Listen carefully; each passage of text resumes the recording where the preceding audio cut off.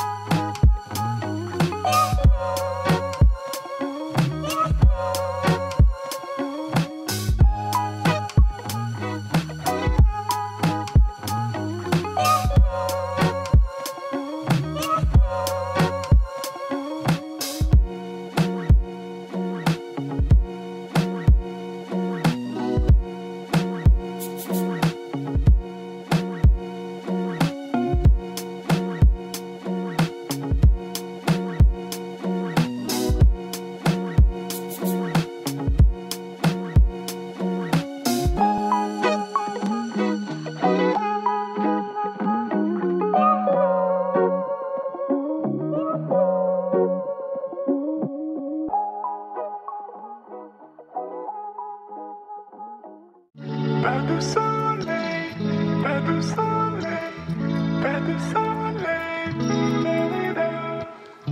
pas de soleil, pas de soleil, pas de soleil.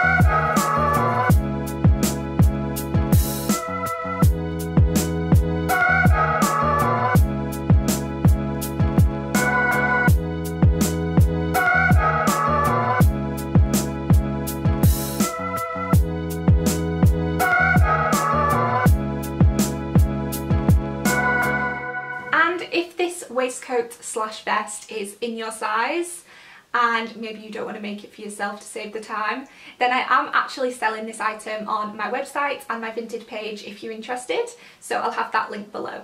And for more pictures of this project you can check out my Instagram, which is @DoDee'sCrochet. Of course, feel free to use this pattern as a template for your own patchwork ideas, and if you do make anything similar, I'd love to see it, so tag me on Instagram.